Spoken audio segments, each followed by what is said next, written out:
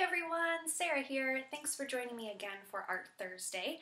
Today we are going to be learning about the American artist Jackson Pollock.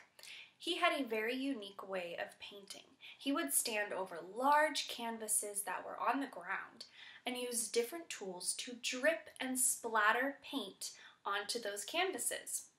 For the project today, you are going to need some paper. You can use white paper, colored paper, any type of paper that you have. You will also need some paint, and if you don't have any paint, we have included a recipe so you can make your own.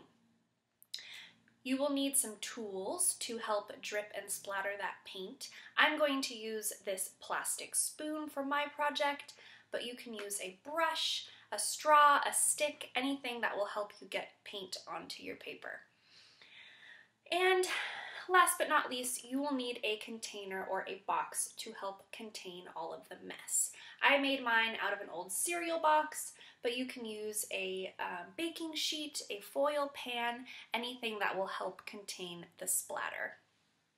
You might also want to find an apron or an old shirt to wear so you don't get paint on your clothes. To get started, you are going to put your piece of paper into your container, just like this, and then you will be dipping your tool into some paint and splattering it onto your paper. It's a lot of fun. When you're all done, you will have a masterpiece inspired by Jackson Pollock, and it might look a little something like this. Check it out. I can't wait to see what you create. Have fun!